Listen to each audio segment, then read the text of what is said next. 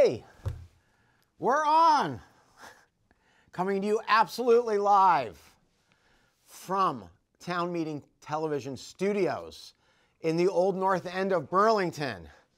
I'd like to thank you all for tuning in. My name is Andrew Champagne, and I'm the producer and host of this show. I'd like to thank a couple people today. My executive producer, Jordan Mitchell. My cameraman A, Daniel. Cameraman B, Jackson. And always another person who helps me, Kevin. Thank you so much. Also like to thank Megan and Miss Lauren Glendavidian and Emily, of course. We're glad to see you, everyone. I'm sorry if anyone was scheduled in last Tuesday. I was just feeling a little under the weather. The bright lights of television, I think, would have been a little too much for me, but I feel great. We have so much to talk about. The first thing I'm going to talk about, I must always talk about, is COVID has not gone away. I saw Bruce Springsteen has COVID. I sure hope he's doing okay. But the only way COVID is going to go away is if everyone gets their shots and boosters. For those out there who have not, there is a statewide number you can call about information about COVID. Also information about if you're having trouble paying the rent, paying the gas bill. You may be an application for 3 Squares program, which provides free food, basically food stamps is now called 3 Squares. We're still so close to the COVID that we haven't psychologically, I think, really taken it all in. And for some people, COVID was very, very rough. 1 million people died. And so many hundreds of thousands of others are still dealing with COVID-like symptoms. So there's a statewide number. We sometimes have put it up on the screen. I don't know if that's possible, Jordan. That is 211. Excellent. Now, we've got to talk about 211. I was told by a friend that the program is not used very often and is in danger of going away. Now, I think it's amazing. It's a statewide number. So for the counties of, these are the 14 counties in Vermont: Addison, Bennington, Caledonia, Chittenden, Essex, Franklin, Grand Isle, Lamoille, Orange, Orleans, Rutland, Windham, Windsor, and Washington.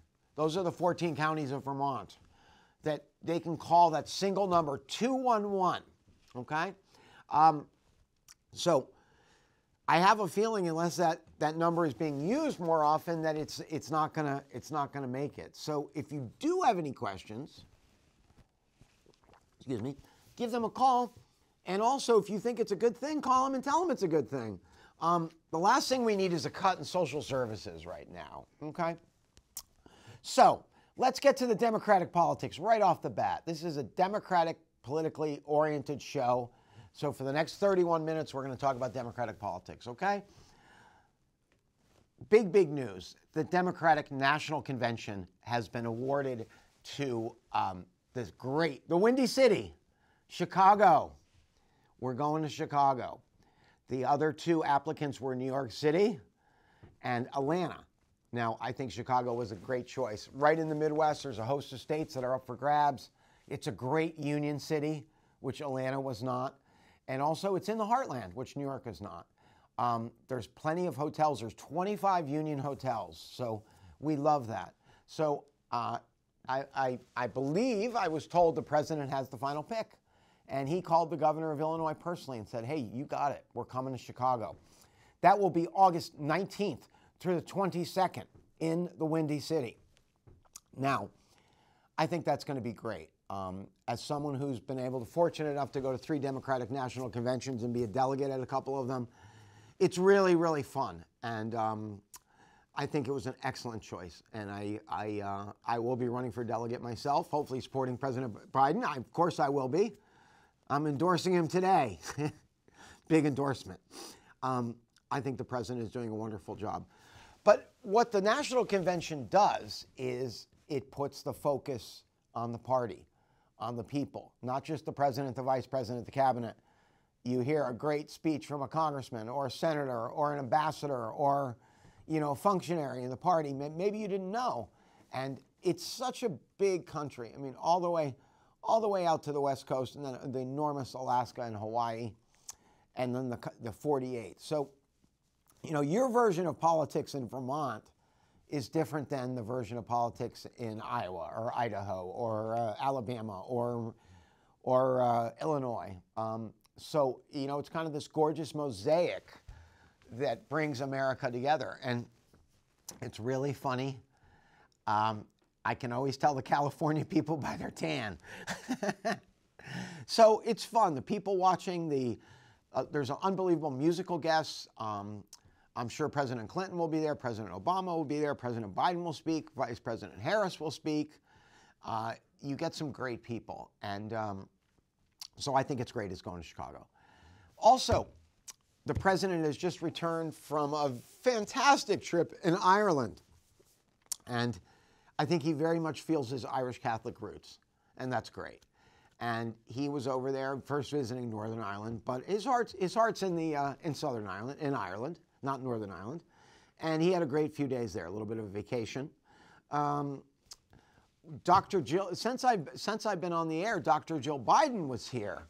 She came to the Burlington Airport and did a presentation about Beech aircraft, which are electric aircraft. I believe my friend Thea Wurzburg, there she is. Oh, thank you, Jordan. She's great. My friend Thea Wurzburg was, I believe, coordinated all that and did an unbelievable job. So Dr. Jill, she really adds a lot to the ticket. She's still teaching college English. You know, that doctorate is in education. And she's for the kids. She's for the people. So that was a cool trip for her to Vermont. She also went to Maine that day. That was a big 20-state push by the president, the vice president, the cabinet, Dr. Jill, the second gentleman, to promote the economic agenda of the Biden administration. And I think it was a big success. The president, he was talking to Al Roker of NBC News, the Today Show, and Al, of course, asked him, Mr. President, are you going to run? And he said, I expect to. Now, I'm thinking an announcement's going to come in late May or early June. And, you know, obviously, I wouldn't be doing this show if I didn't think the president was doing an outstanding job. The Republicans, as always, are fractured. We'll talk a little bit about this. You know, since I've been on television, you know, the first president of the United States indicted on 34 counts. Now, Donald Trump must feel some shame. Okay, we're just going to put that up for a minute, okay? I don't like that guy on my show. There he is, former president. He's caused a lot of problems in this country. He has been charged with paying what is called hush money. He had a sexual encounter with a woman who's in pornographic movies. He didn't want his wife to know. She was pregnant at the time. And he had his attorney, a guy named Mickey Cohen, pay her off $130,000. Now, who pays the tax? And then tried to deny it was hush money. Now, I'm glad this case was made. It pains me to see a president of the United States arrested. It's never happened before. But if you look at the facts, the indictments are very carefully written. I read the whole thing. And the real crime, there were several real crimes with the Trump administration. One, using the White House as a business function. No other president has done that. You know, my cameraman's laughing, and I know it's so ridiculous that he used the White House for financial gain. And, you know, I compare that with President Carter, who was in hospice. Okay, God bless him. Teaching Sunday school till he was 97 years old, a guy who cared about America, started Habitat for Humanity, the greatest ex-president ever. And I think about the other presidents that I've grown up with, and they were, for the most part, honorable people.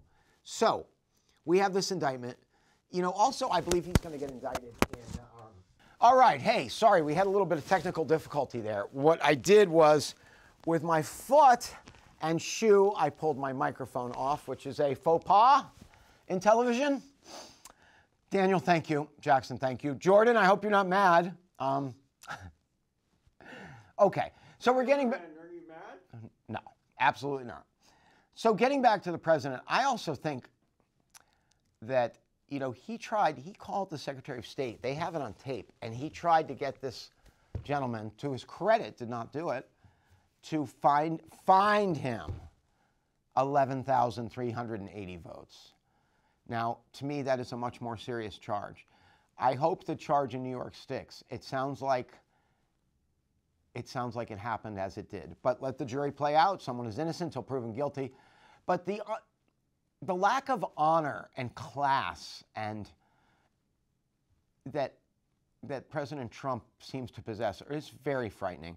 Now, obviously, palling around with Putin right before the Ukrainian war, always speaking up for the Russians, okay? So, you have to wonder about this guy. He's an anomaly. He's the worst, most crooked president ever. And thank God he didn't lead us into a huge war. I'll tell you, his terrible antics with COVID led to a lot of people dying too early. So he really, when I think about it, I get so angry because I love the country so much that one person could really kind of almost ruin it, but he almost did. So thank goodness that Secretary of State found those votes, and they found that they were correctly voted for Vice President Biden then at the time. So moving on, Trump's indicted.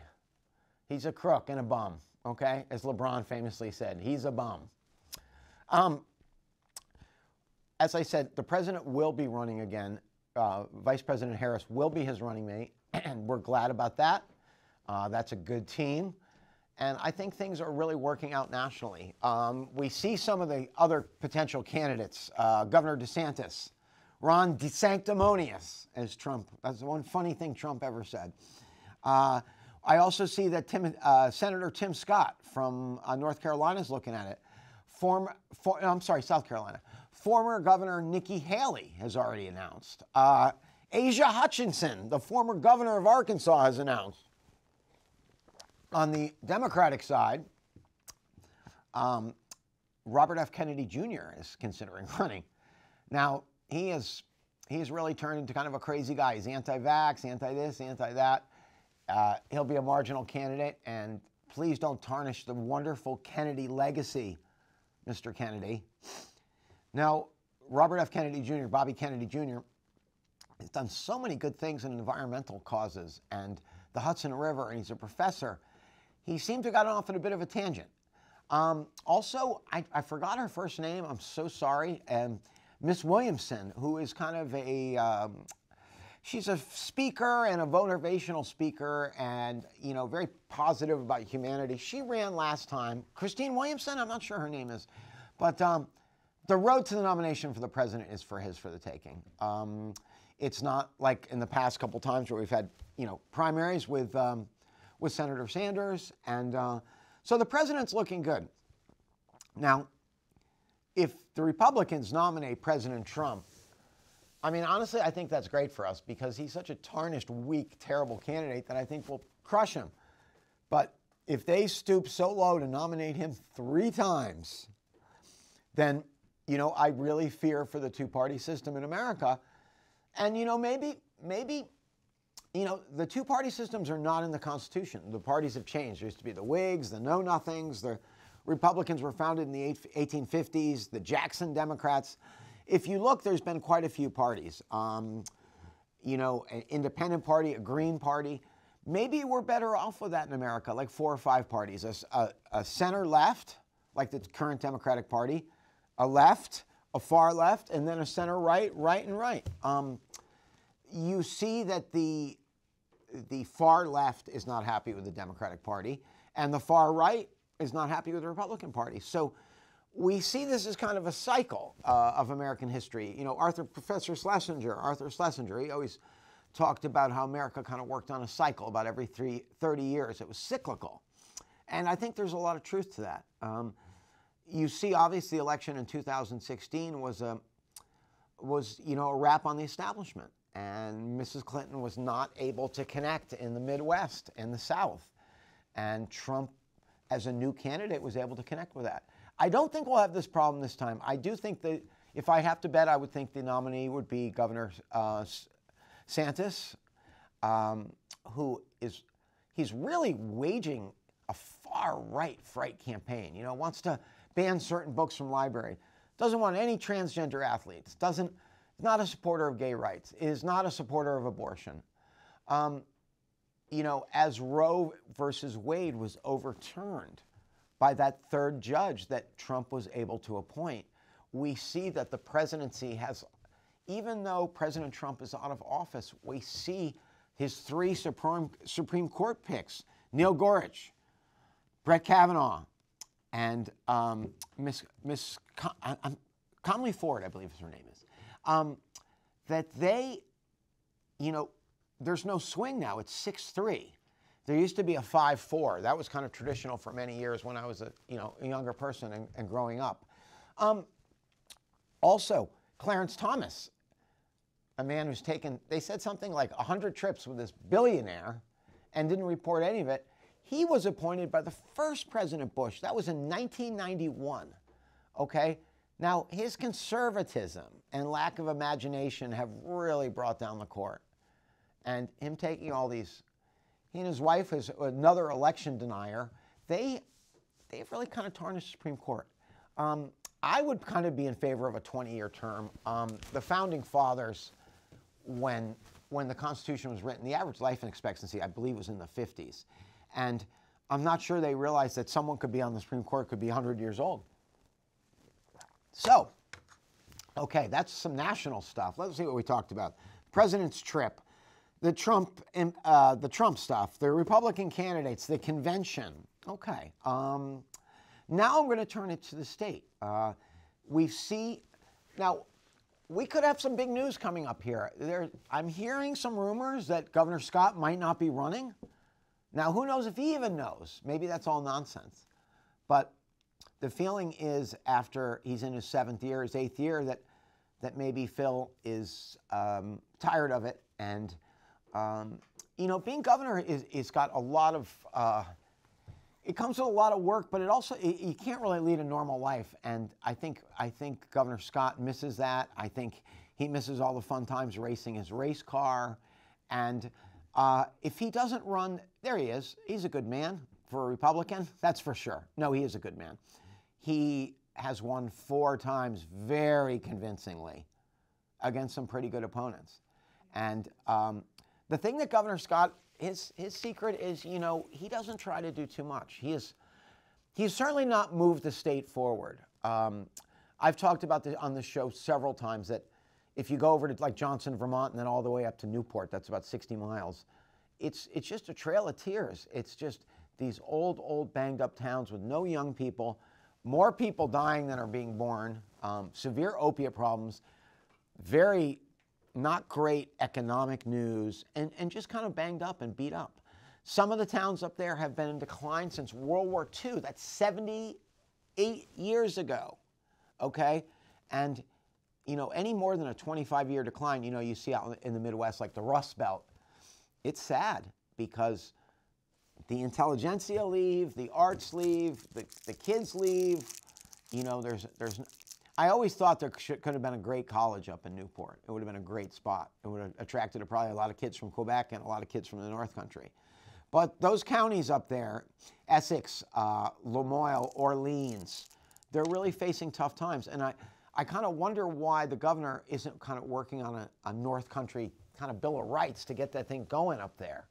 As we know, Burlington, Chittenden is booming, but as I listed all the 14 counties before, about 10 of them are not. Washington County with Montpelier is doing well. Brattleboro is doing okay. White River's picked up. But the secret in Vermont is, there's a lot of poor people. And we also have a very high concentration of elderly here. So we're facing some problems. Governor Scott did an excellent job on COVID. He's an honest, very fine, efficient governor. But is he an inspired governor like former Governor Peter Shumlin? I don't know if we have his picture up there, Jordan. I'd love to see that. That's my guy there.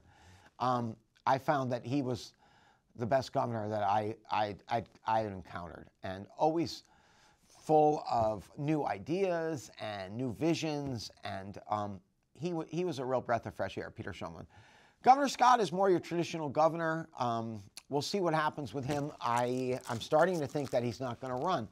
Now, there's also been some talk that perhaps Mayor Murrow Weinberger, we must have a picture of him, Jordan, is thinking about possibly running. Yay, there he is. You did a great State of the State, Mr. Mayor, if you're watching this program. So as I was trying to go from federal to statewide to city, but we're jumping to Murrow. Murrow, the State of the State speech was outstanding, and we also swore in 2 new Democratic counselors. So the progressives don't have a majority or anywhere close to it, and they are still, they are a strong group in Vermont, and in Burlington, and especially in the neighborhood where I'm broadcasting from, the historic Old North End. The progressives run great campaigns. They're very people-oriented. They've done a lot for Burlington. They really care. But the mayor is, I wouldn't be surprised if he's thinking about running for governor, because I think Governor Scott has to feel that, hey, 8 years is enough. Now, the thing that a lot of people don't know who are in Vermont all the time is there's only 2 states that have the 2-year term, and that is New Hampshire and Vermont. So, sure, it might seem typical to us, but us in Vermont and New Hampshire, a 2-year term, but the other 48 states have a 4-year term. I favor a 4-year term.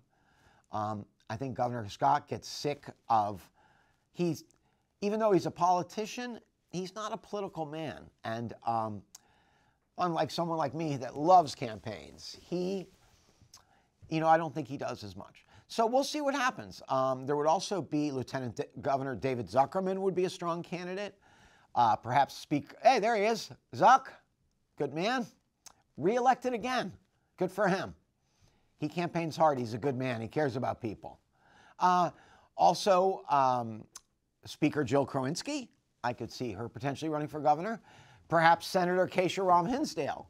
So we got some good candidates, and also State Treasurer Mike Piechek.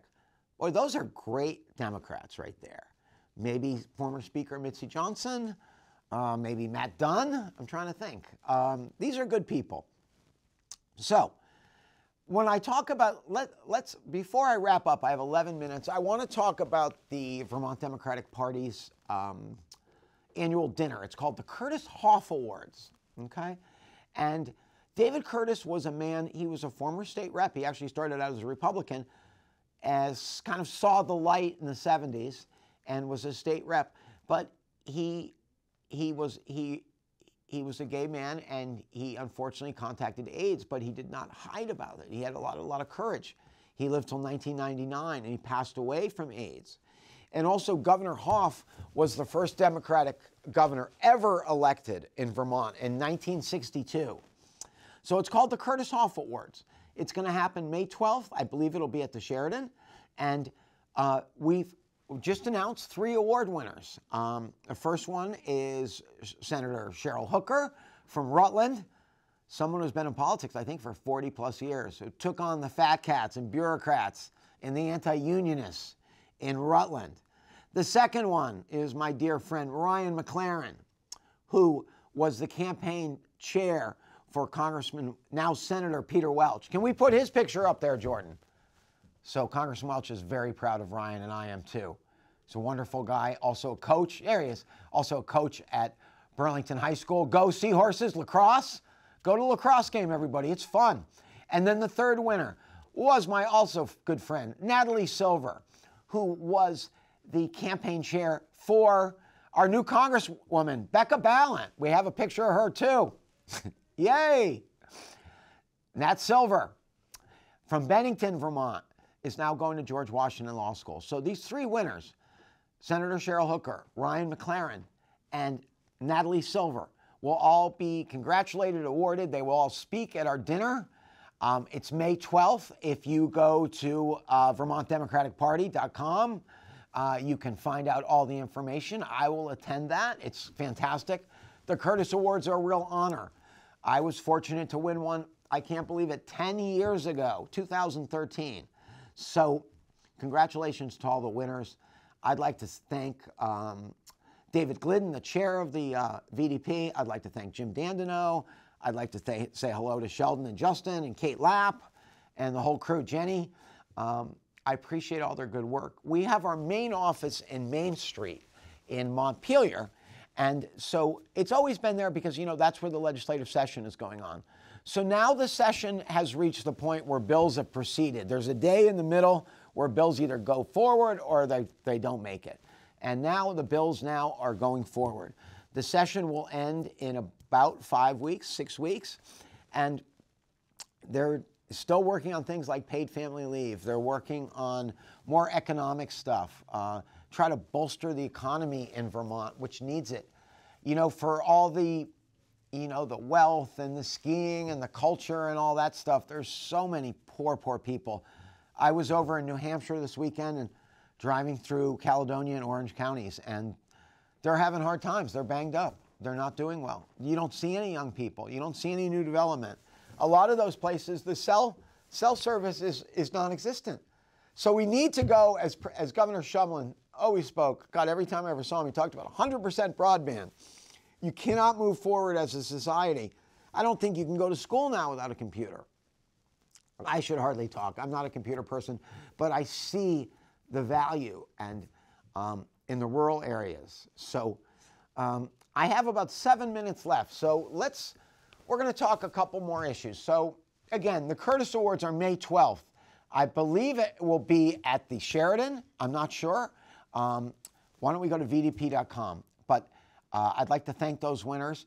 Also, getting back to Moreau, he gave a very good state of the city address, talking about public safety, talking about economics, talking about infrastructure, trying to, you know, we have a very old housing stock in Burlington, so what are we going to do about that? Still retain our historic flavor, but our housing, some of it's very old and some of it's banged up. I guess I've been using that word too much today, so we'll forget about that. I have about 6 minutes left. So what I'd like to talk about is someone is watching this show is not registered to vote. Let's talk about ways you can do that. You can go to the city clerk's office, which is on Main Street, 149 Main Street, Church and Main, and you can fill out the form. You can give me a call, Andrew Champagne, 802-540-0717. Hey, there we go. It's funny to see your own number up there. Call today. Okay, so we see in a lot of Republican-dominated states, especially when they have the House, the Senate, and the governor, when they run the full gamut, they have all three offices, that they're pushing some very crazy stuff through. We saw about this incident in Louisville where these three state representatives were justifiably upset, apoplectic about the murder of 5 people in Louisville, and went on the House floor and sure, maybe caused a little bit of a stir, but you know, there aren't many issues that are life or death, but proper gun control is life or death. And they were expelled from the Tennessee House. Now this is great. The city council in Nashville promptly put them back in. And I believe there's going to be a special election. They will be back. But we see, you know, that reminds me of fascism. That reminds me of something in the 1930s that, you know, maybe they were slightly inappropriate. They used a bullhorn. They were angry. But we're talking about children being shot dead with automatic weapons, okay? As Bill Clinton famously said, I've never known anyone to go hunting deer with an automatic rifle. They obviously have to be banned. I mean, unfortunately, with this Republican-dominated Supreme Court, they take a literal view of the Constitution. Okay, so I have about 4 minutes left. Again, I'd like to thank the crew on site today. My executive producer, Jordan Mitchell, Jackson and Daniel and Emily, Kevin in absentia, Miss Lauren Glendavidian, Megan. I'd also like to say hi to my former producer, Jordan Butterfield, who is back in school, and I wish you the best, Jordan. And thanks for all your help.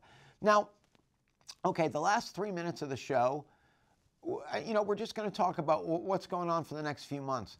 So, this is supposedly an off year, but it feels so busy. We're going to see what happens with some Supreme Court decisions on affirmative action about perhaps the day after abortion pill, gun control. We're going to see some stuff about that.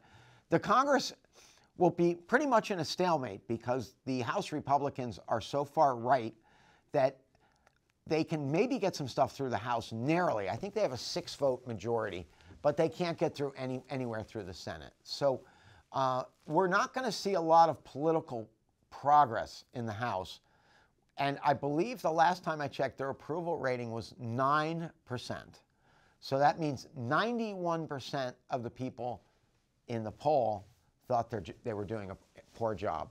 Now, the Senate is where you're going to see some more action with great new senators and a lot of cool senators reelected. We had an excellent Senate midterm.